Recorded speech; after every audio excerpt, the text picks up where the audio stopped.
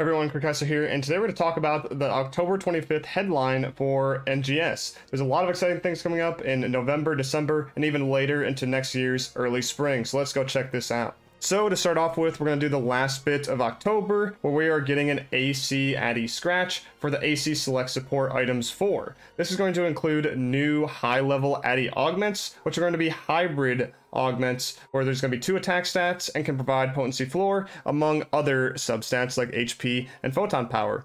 These are going to go up to around 3% potency for their attack stats, and the potency floor is going to be around there as well. But then in addition to these Addy capsules, of course, there's going to be some more support items in there to help you enhance your gear. And then for fashion AC scratches, we'll be getting a Rewind Collection 5 for NGS spec Halloween items from last year that haven't been re-released yet. And then we'll also be getting Halloween Memories, which is a whole bunch of Halloween themed items from base or classic PSO2. And then for the last thing this week that they mentioned in the previous headline was the Ordinal Tower. So like a boss rush mode going through different ranks all the way up to rank 7, where we can get some Obsidia weapons through titles and also some Epidus armor throughout. But for more information on this, I'll be making a guide on this Ordinal Tower in my next video. But now actually getting into November, with November 2nd, we're going to be getting the next seasonal event, the Autumn event. So there's going to be a scenery change, and the region mag is going to look different, some new Rappies, and even a new ARCS member.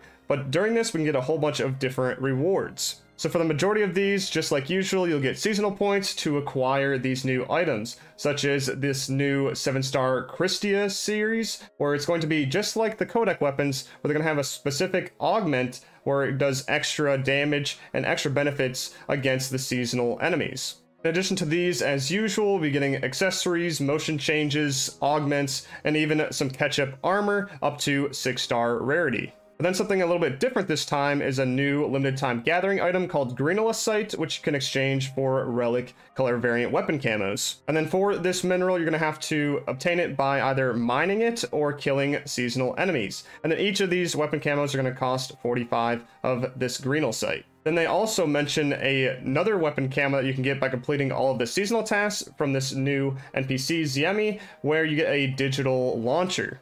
But there's even more attached to this seasonal event, another limited time quest, the Practice Drill Crisp Autumn Aleo Defense. So in this, you defeat a whole bunch of different enemies for quest points, and you compete with others in your same lobby to get more seasonal points depending on your rank. Hopefully these rankings don't breed toxicity, but thankfully the difference is only by a few hundred seasonal points. Tied to this quest, though, is an Autumn Special Scratch, where you can earn scratch tickets through doing the limited time quest, and you can get weapon camos, accessories, and even mag forms. Speaking of mag forms, though, one thing that was interesting is I noticed a mag form that we've already gotten in the past, the Calamar mag form.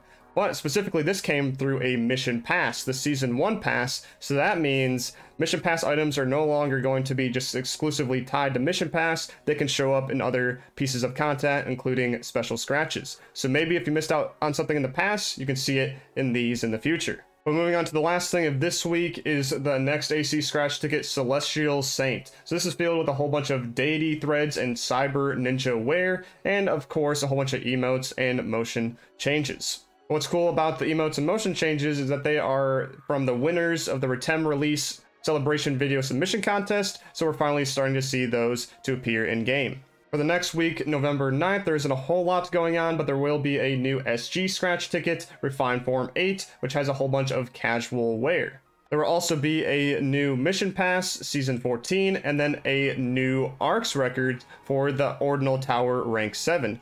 What's cool about this time, though, is that there's a solo version and a party version. With the party version, it's just a simple, just go in with your party, and you can get 20, 40, and up to 50 ARCS badges. But then for the solo, it's split up just like in Geometric Labyrinth, where it is between all the different classes, and you try to do the best you can with your specific class, and then you can get up to 10 per class. But now let's move on to the second half of November, November 16th, where we'll be getting the AC Scratch ticket Overlord style.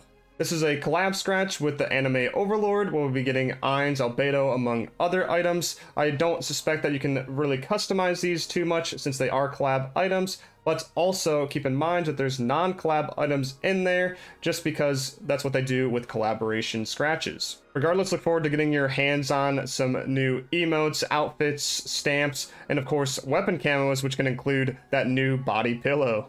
But moving on to the next thing, we'll be getting the autumn event second half, where we'll be getting more items in the seasonal points exchange shop, new limited time tasks, and even new field races for South Ritam and West Caveris. They'll also be changing up the limited time quests from a daytime to a nighttime limited time quest, where it will change what enemies are in there, but it has pretty much the same premise. But then for the last week of November, we'll be getting a few things. First is the ARCS records for Cannonball Strike, this being a solo one, so just like usual, you can do it on each of your different classes and get up to 10 ARCS record badges. Then we'll also get an AC scratch ticket called Snug Style, which will have a Rappy in a power suit and some baggy overalls or casual wear, even some new cast parts. And then also some more emotes and motion changes from that Ritem release submission contest. That is it for November though, but then they move on into December with the Stia updates, now with a new title, the Hellfire Vanguard.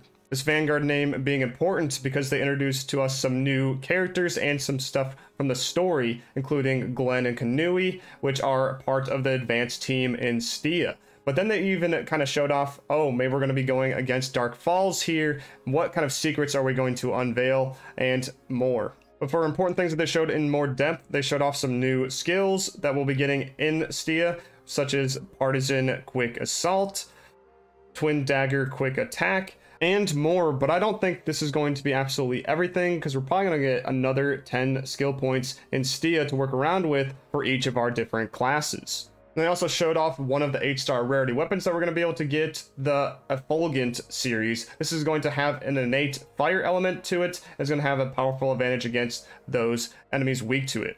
So it looks like 8 stars is going to be the new meta for when Stia releases, but they specifically said that 9 stars will not be there, at least when Stia releases. But that's not all they showed. They even showed something more exciting than Stia, a thing going into early spring, the new personal quarters or creative spaces. So when they say personal quarters have evolved, they definitely have. When you look at this, it looks something like Minecraft or Terraria, where you can build your own bases modularly with all the individual pieces, as well as even change the terrain. And you can do this for yourself and also have one for your alliance. I feel like with this kind of setup, you can be way more creative than you could ever be in base games. And also, just keep in mind, speaking of base game, you cannot take items from there, like the furniture, over to the NGS version.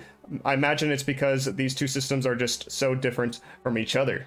Not sure what these items are going to cost to be able to put this in here, or if it's even going to require premium. We'll get more information once we get closer to that early spring. But that is it for all the juicy pieces of content coming out in the future, but we have a whole bunch of campaigns during this time as well, including the Stia Expedition Prep campaign. Just like with the Caveris one, you can get Stia Expedition Prep tickets, but this time you can get an 8-star rarity weapon. I imagine that's one that they showed off, the Effulgent Fire Weapon series. But with this, you're just going to have to complete tasks for these prep tickets, and I imagine if it is the Effulgent or whatever other 8-star rarity weapon, it's probably going to be the beginner one for Stia, not something that you're going to look for in the end game.